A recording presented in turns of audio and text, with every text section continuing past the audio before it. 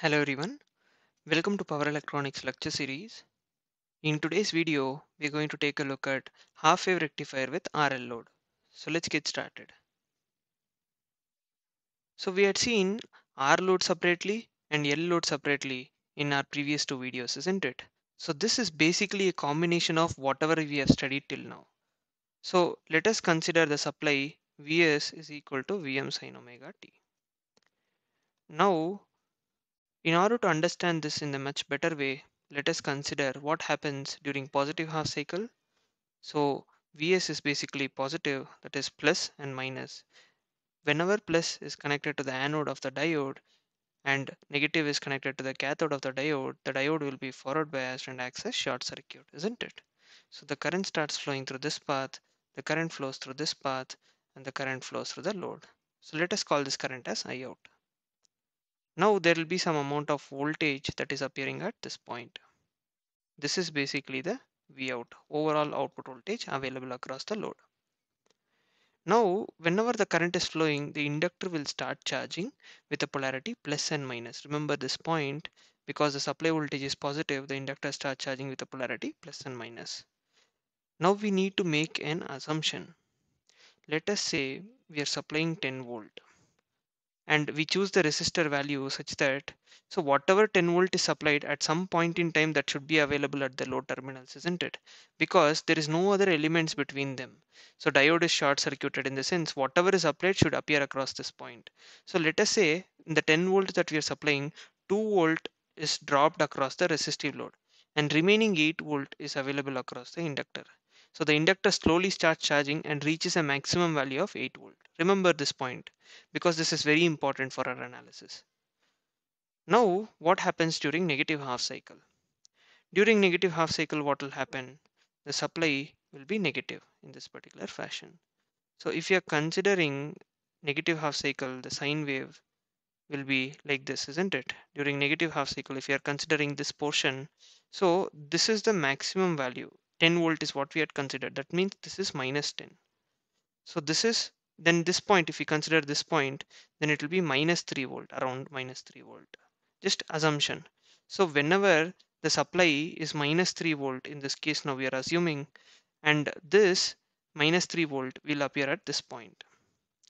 Now, according to the property of inductor, we know that it does not allow sudden change in current, so it will reverse its polarity as minus and plus and ensures that the current still flows in the same direction that it was previously flowing. So current flows through this path. So I out is the current. So previously I had mentioned it at charge it till a maximum voltage of 8 volt. So let us say this 8 volt is available at this point, minus 8 volt. Minus 3 volt is obviously greater than minus 8 volt, isn't it? So that means anode is having higher polarity compared to cathode, and that is why diode is forward biased and acts as short circuit. So the current keeps flowing through this path and current flows through this path, and it keeps circulating up to some point. What is that point? Let us say we had considered the supply to be minus 3 volt, but it keeps changing and at some point it will reach minus 10 volt, isn't it? The maximum value. Now let us say the supply has reached a maximum value of minus 10 volt and the inductor has discharged its voltage. Okay, so the inductor has discharged its voltage and minus 10 volt is the maximum value, or it is still discharging. Even if you assume it is still discharging, it has an energy of about minus 3 volt, for example, minus and plus. So now in this case minus 10 volt is available here and minus 3 volt is available here. In this case anode is lesser than cathode potential and diode is reverse biased and acts as open circuit. So that is why there will be no flow of current through this path and the current does not flow in this case.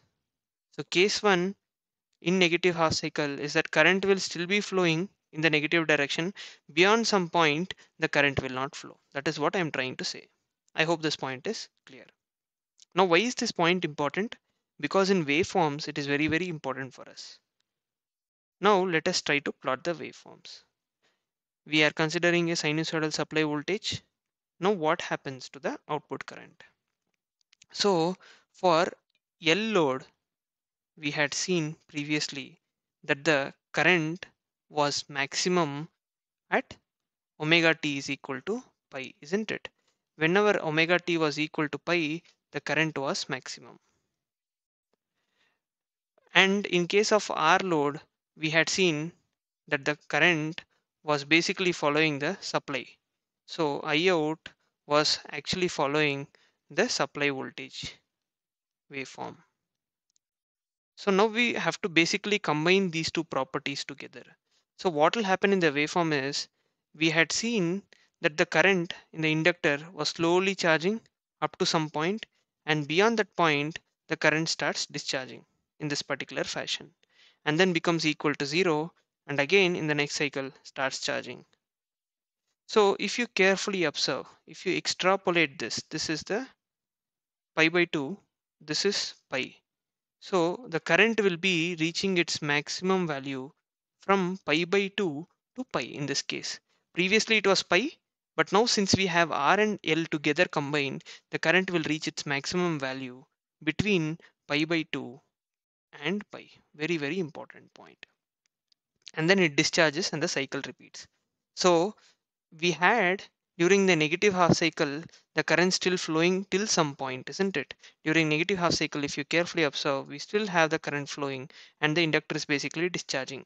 And in our second case in negative half cycle, we saw that the current will not flow because the diode acts as open circuit, and that is where the current is going 0.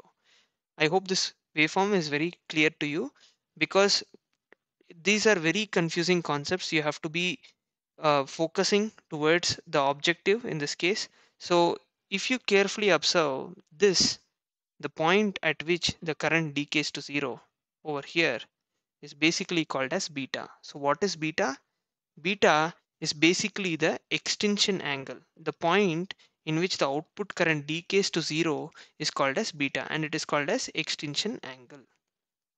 Now what happens to the output voltage? The output voltage during positive half cycle will follow the supply. So whatever was being supplied will appear across the low terminals is what I told, isn't it? So it will basically follow the supply. During negative half cycle, the current was still flowing till some point, isn't it? Till that point, it will still be conducting. The diode was still conducting, isn't it? So that is why it will still keep following up to some point.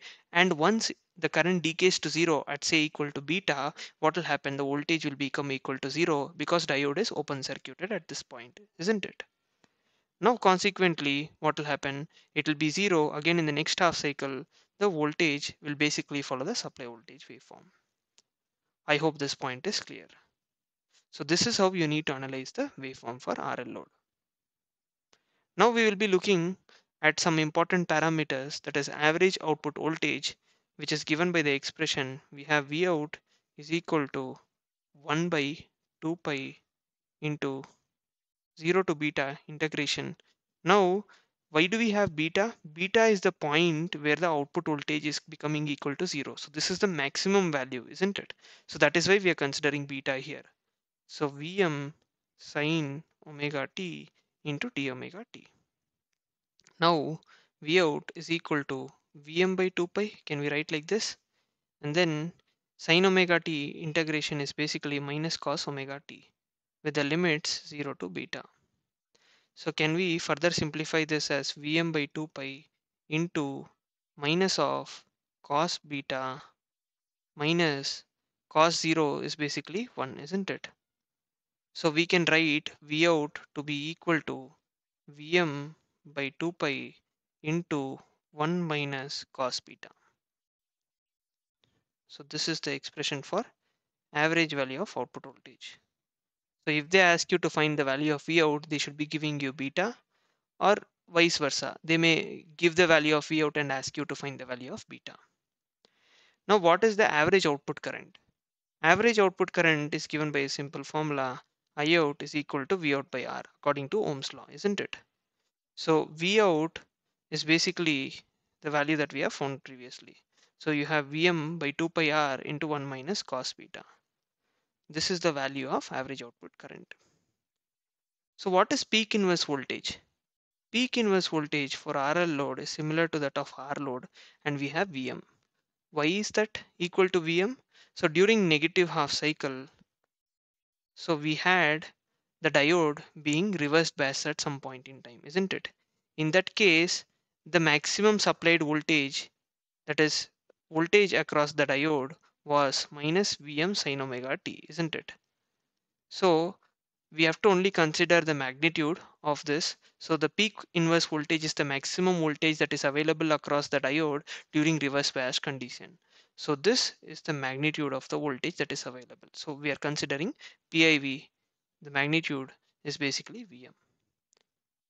I hope in this video you were able to understand half wave rectifier with RL load. In case you have any questions with respect to this video, feel free to reach out by typing in your questions in the comment section below. Thanks for watching. Please do keep supporting. Thank you.